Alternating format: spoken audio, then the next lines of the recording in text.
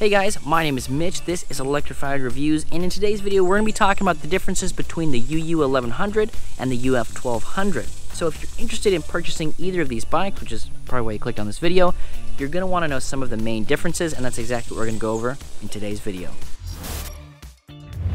So there they are. This is a head-to-head video or a tire-to-tire video. Now before we get into the weeds on the details comparing these bikes head-to-head, the main question that I was getting was around speed and performance. So let's go ahead and just hop right into that. The first test here is going to be a throttle only, going from a dead stop. The distance is about 300, 400 yards, something like that. Didn't measure it out, guys, this isn't scientific, but they are synced up, and we'll see which one of these ones comes out on top. And it looks like to be a pretty good time, but if we get a little bit closer, you can see that there definitely was a winner here. The second one, each bike got 5 pedals right at the gate, so stand up, 5 pedals, and then it's throttle only. Let's see which one of those bikes picked up speed a little bit quicker. Again, these are synced up, so they're going to be in real time. Looks like it's going to be close, and it is. Woo. There's one winner on that one as well. When it comes to performance, they definitely are on par with each other, but it looks like one of those came out a little bit more on top. If a head-to-head performance test was all you came here for, you're welcome. You can go about your day. If you're interested in some of the other specs, stay tuned. We're going to get into those right now. And, obviously visually, right off the bat, you can tell that the UF1200 is a couple inches taller. That's mainly due to a longer seat post and the fact that we have 3-inch tires over here, not 3-inch tires over there. So that's going to give us a little bit of boost as well. And the frame is a little bit longer. As you can see right here, we've got a pretty decent space right here. So they pushed the seat back to allow taller riders to get a better ride feel. And up here you can tell it's a little bit more compact. So those are some of just the main differences. And of course, suspension, no suspension. So those are some of the main differences right off the bat. I'm going to move the bikes around, get some better visuals as far as comparing different things.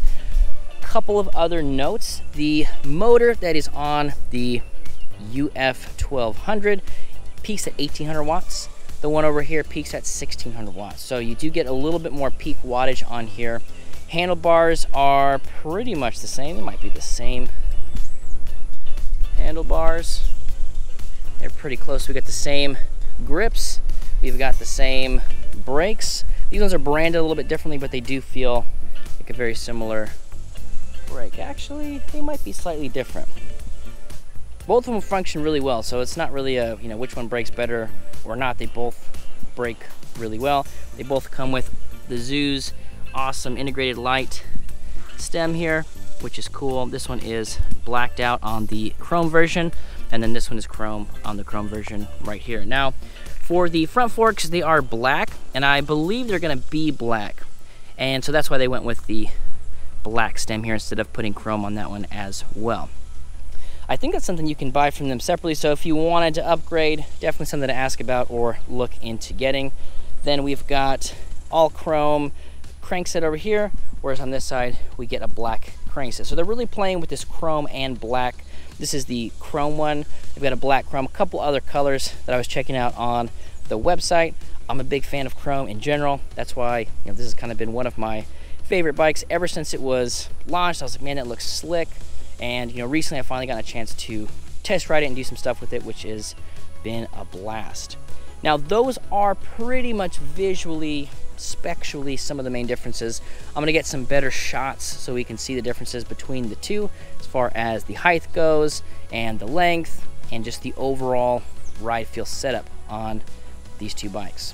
Alright, so we've got them lined up. I've got the front tires at the same spot here, and as you can see right off the bat, the seat for the 1100 starts a solid 3.5 inches forward of the seat for the UF1200. And if we go to the back, we see you're also going to get another about 4 inches or so length on the UF1200. And then if we sink down a little bit, you'll see that it's a little bit taller. Now they are on a slight downslope because I got them in the driveway, but in reality, these two bikes are fairly similar, but as you can tell, that's probably a better example, it's got it by about 2.5 to 3 inches for the seat. So the seat's pushed back about 3 inches, and it also gives you about 3 inches higher overall height. And then, as I mentioned, the seat post here is going to be different too. So we can get out some measurements, and maybe I'll throw those on the screen as far as what the differences are. But visually, you can tell that it is a bigger bike. The 1100 is still a fairly decently sized bike, but it is still somewhat compact. And then you get to the UF1200, and this is definitely a bigger bike. Takes up a lot more space in the road. I mean, not like a whole lot of more space, but it just, if somebody sees you riding this, they can tell you're riding a bigger bike. Now we do get the custom fenders for the UF1200. Off the top of my head, I don't know if they offer a fender solution for the 1100. I know I've seen people do some cool stuff with it. A lot of those users out there, they take a lot of pride and joy in making these unique and customized, which is always fun to see. One other difference I'll point out real quick, so I don't get a lot of questions on it. This is just a rock form mount that I have here. So I've got a rock form case, and that just allows me to pop my phone down there, boom, and I've got access to GPS or, you know, whatever else I want to do. So it does come with a chrome top tube cap here, but like I said, I've replaced that with this. I don't think I'll be replacing it on the UF1200, only because I'm not going to have it for that long. This one's staying with me long term. It's got a spot in the garage. It's got a slot in the charger station. So she'll be around. Looking forward to finalizing my review on it and then getting to jump into some of the cool customizations. For example, one of the things I'll probably end up doing is swapping out the grips. Now the grips here are fine. I'm just not a big fan of this slotted rubber grip because, as you can see, like as I push it down, I'm gonna see if you can see. As you push it down, it indents a little bit. So I always feel like I don't have super control of the bike. Now you do, and it does make it a little bit more comfortable. Something about the way that shifts just doesn't, I just don't personally like it. So I'll be swapping this out for another grip. Now these ones don't move or anything. They're on there really well, but I'll put on something with a locking mechanism and then, you know, I'll be good to go. The other thing I'm gonna do on this side, and actually you can see it's actually a difference between these two. On the U1100 that I have, the throttle is on the inside of the brake. And what that does is when you're sitting here going like this and you're going to throttle, this, although it's not really in your way, if you're holding down the bike, you see my thumb's gonna kind of catch on that. This isn't easy to swap out. Like you just unbolt that, swap it, you're good to go. These are double bolts, so you can take the bolts off, loosen this, slide it, boom. You don't even have to take the grips off. Super easy fix. But on the UF1200, you can see that they've already done that. So that's just gonna be just a little bit better. So that's the way that I would set it up, and they've gone ahead and done that on here. A couple other differences. The main differences is the full suspension, right? I talked with Chris at Electrified Expo last year. He'd mentioned they were in the works of something that was full suspension, and at the time I was actually looking to purchase an 1100 because I wanted one, and then he told me that and I was like, man, I gotta hold out for the full suspension, and I'm glad that I did. A, because I got an 1100 anyway, right? Working on a review for it, but for the full suspension, it is awesome. It just has that, it has everything that I love about the 1100, but with full suspension and a better geometry as far as being able to pedal and just overall comfort. Because like I said, this is a little bit more compact. This one allows you to kind of spread out a little bit more. And though it is a bigger bike, me at 5'10" fits me pretty much perfectly. I don't know what the exact sweet spot is or what ZOOZ says is the sweet spot. I'm 5'10", feels like I'm the sweet spot. And then if you know you go up to 6'1", down to 5'8", that's probably a really, really solid range of people that can fit on this bike and have fun on this platform. I'm gonna throw up a couple of pictures with the review, so if you want to head on over to electrifiedreviews.com, I'll throw some example pictures on there where I'm going to put them head to head, some split screen pictures, some high quality production value stuff. And guys, so it's 2 days after my initial ride test on the UF1200. Loved it. That video should be live now. Go ahead and check it out. And then the UU1100 video is coming.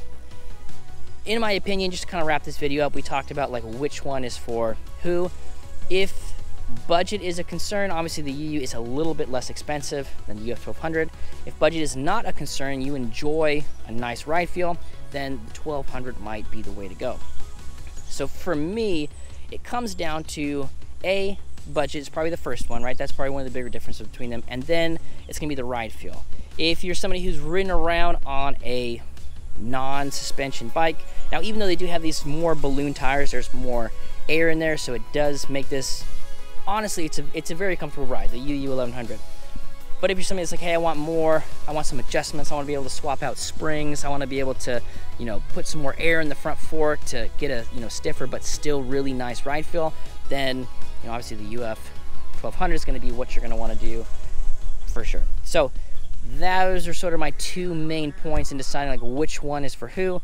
Budget's number one. If you got the budget for both, then the next question is, okay, do I want a very smooth, jump ready, you know, and if you guys saw my initial ride video, that's pretty much all I did with it. I mean, we did some hill climbing tests, handled it really well, climbing up some of these hills continuously at 24, 25 miles per hour, which I was really impressed with. And then I was pretty much jumping it. So jumping off some knolls, jumping off some drops, jumping at the skate park. And that is one of the things that, while you can do this, and obviously, you know, there's tons of ZOOZ content out there of people jumping these and having fun, it is more of a traditional BMX bike in that sense, as there's no suspension. The last thing I'll mention as far as the differences between the two is the weight. So the weight on the UF1200 is a little bit north of 80 pounds, I believe. I'll double check, I'll have the stats on the screen here. And then for the UU1100, it is right around 65 pounds or so, I believe.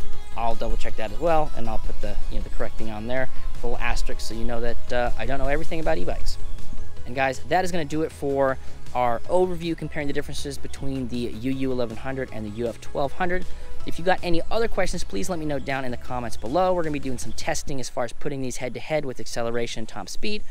Other than that, I will catch you on the next one.